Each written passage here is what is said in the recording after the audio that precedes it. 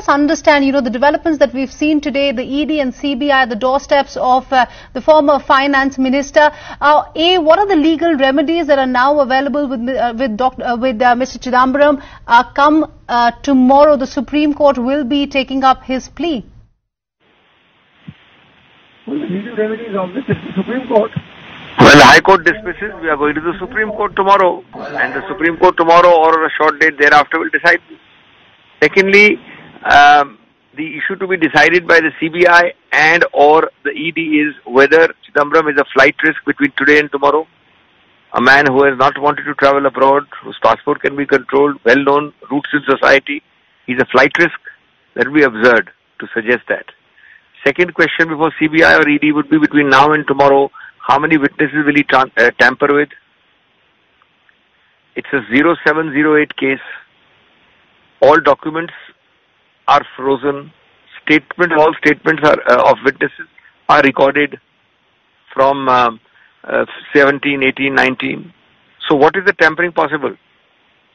Third is cooperation.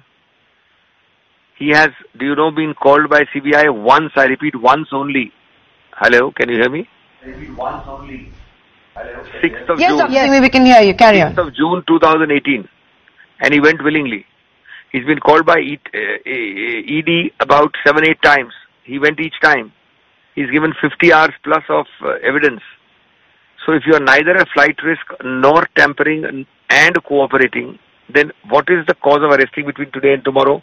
For a man, by the way, who's been on bail for 15 months.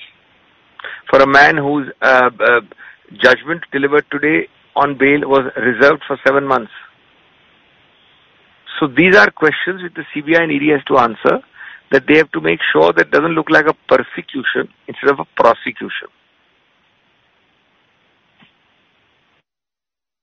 But Dr. Singhvi, good evening. This is Nayantara Rai in New Delhi. What I also wanted to ask you was, and what we are being told, and for example, before you, we were also interviewing Mr. Mahesh Jethmalani. They did say that an arrest warrant is not needed if the CBI and the Enforcement Directorate believe that Mr. Chidambaram can aid in their investigation. You have brought about flight risk, you have talked about cooperation, but legally, are they within their rights to arrest Mr. Chidambaram? Of course, I never talked about arrest warrant. Of course, they are within their rights to arrest Mr. Chidambaram, which will then be shown to the public to be vendetta.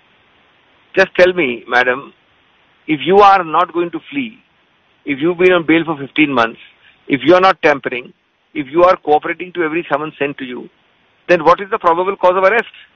Arrest is something imminent. You're about to fly, you're about to tamper, you're about to not cooperate, not come and answer questions. That's the meaning of arrest, no? You don't want to fill up your jails with under trials who have not been convicted. What is the liberty of the citizen if you start arresting everybody who is accused? Is accused and arrest synonymous in your dictionary? So all that I'm asking is the CBI will have to justify not only to its political masters, but to the constituency of the public at large, that what is the imminence of arrest which justifies this kind of an action between now and tomorrow. Tomorrow the Supreme Court will allow him to get bail or not allow him to get bail.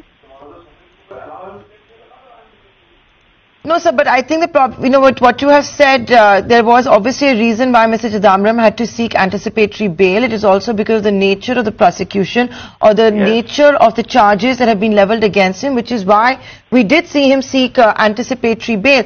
Mr. Singhvi, a lot is also being made out in the media, and we as a responsible news channel have not done that. We do not have those sensational headlines of where is he. I'm not accusing you at all. No, I'm making it clear that, I wanted to know this. I wanted to know this. We have not done any of those. Where is he? His phone is off, all of that. We're not getting into all of that. The Chief Justice of India today, of course, refused the urgent hearing. Would this mean that there will necessarily be a mentioning tomorrow? This I'm asking on the benefit of our viewers. You must understand, please understand, there is no question of refusal. Okay.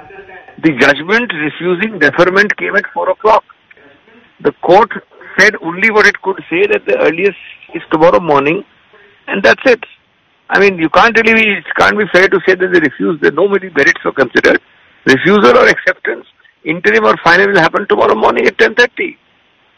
We requested the learned High Court judge to defer it at 2:30. That deferment request was rejected 1.5 hours later at 4 o'clock or 4:05 p.m. Dr. Singhvi, I also have to ask you, the High Court today said that prima facie, the petitioner appears to be the kingpin of the entire scam. I mean, how should one be reading into these statements, that have come in the High Court order today? As everybody knows, only one way. Adjectives like kingpin and linchpin are purely allegations, contentions of the prosecution. In a bail matter, there is no conviction, there is no trial, there is no finding. You know well that any word, everything said in a bail is to have no dispositive effect on trial. This is not a finding of guilt at all. It's a mere adjective to show the nature of the allegation. Now, in bail, all that you are seeing is that these three tests are not satisfied, and tomorrow, everybody who is acquitted in the trial will then be damned in the bail where adjectives are used. So people can't start jumping on these adjectives like gospel truth at all.